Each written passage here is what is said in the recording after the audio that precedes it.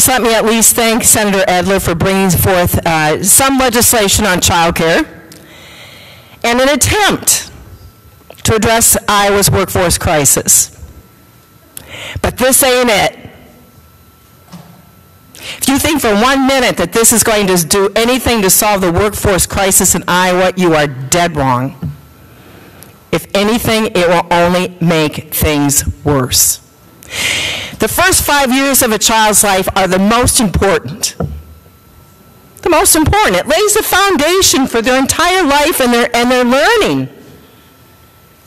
And if there's ever a time when young people need to have one-on-one intervention or interaction with an adult, it is in those first 3 years and first 5.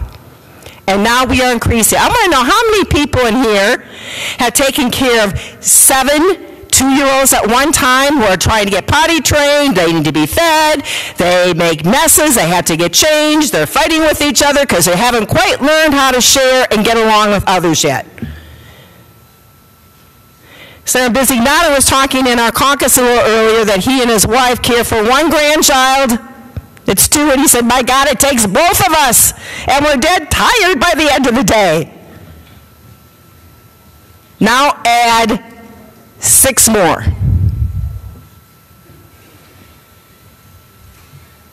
This is about the safety of children. Why would we ever think about compromising that?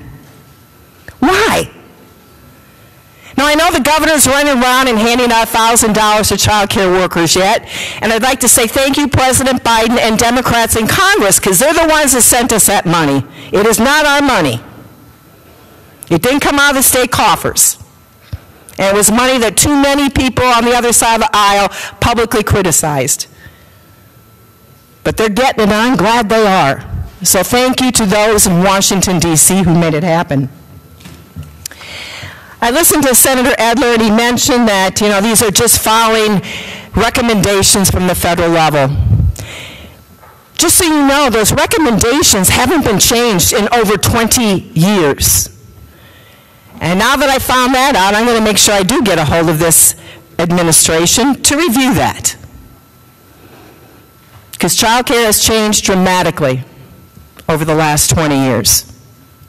We've learned a whole lot more about child development and brain development over those years, and the critical importance of those first 5 years. The recommendations, and I will say that they are apples, you are comparing apples to oranges. I looked at the chart, and the federal guidelines are very different than how we assemble ours here in Iowa. The Department of Human Services initially put these ratios in place based on experiences that they had seen over a number of years in our child care centers. This wasn't just they grab these numbers out of the air and put them into the rules and the law.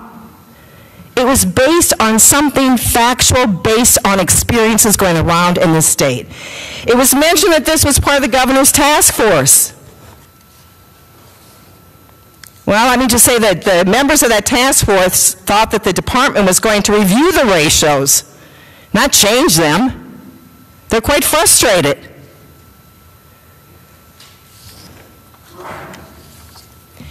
What is so interesting to me is that the most vulnerable people in our state, whether it is children, young children, children or adults with some kind of a disability, or our older citizens who are now in nursing care because of dementia or whatever it may be, the people that we entrust to take care of them and keep them safe are the least paid in our society.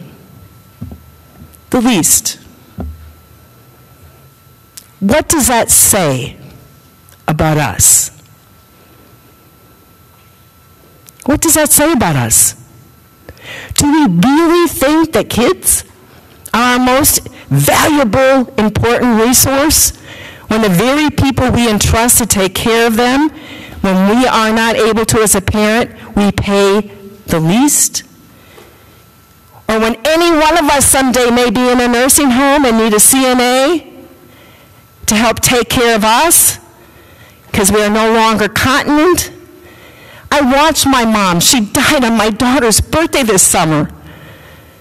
I watched what dementia did to her. And we took care of her for years until we couldn't anymore. I lost my mom long before the day she died. At least the mom I knew.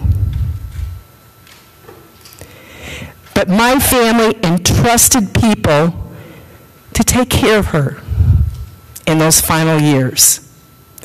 And we pay them $12 an hour? Really? Really?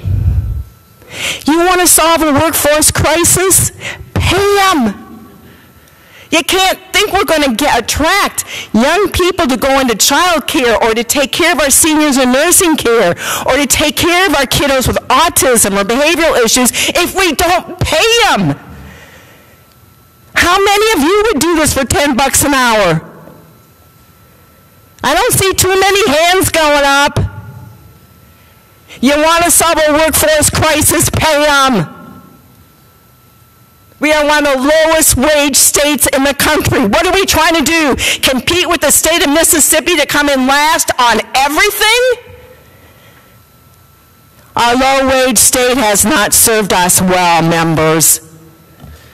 Pay them. If you pay them, they're going to come. I ask you to vote no. Thank you, Mr. President.